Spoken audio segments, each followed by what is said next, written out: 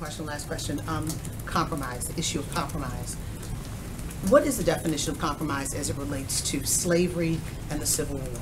Look, I'm not going to get in and relitigate the Civil War. It's like I told you yesterday.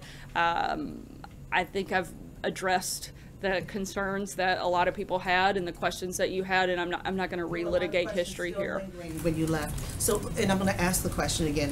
Why don't you ask it in the way that you're apparently accusing me of being? I'm not accusing. I'm asking a question, Sarah. Seriously, the question is: does this administration believe? Does this president believe slavery was wrong? And before you answer, Mary Frances Berry, a historian, said, in 1860, there was a compromise. The compromise was to have Southern states keep slavery, but the Confederacy fired on Fort Sumter that caused the Civil War.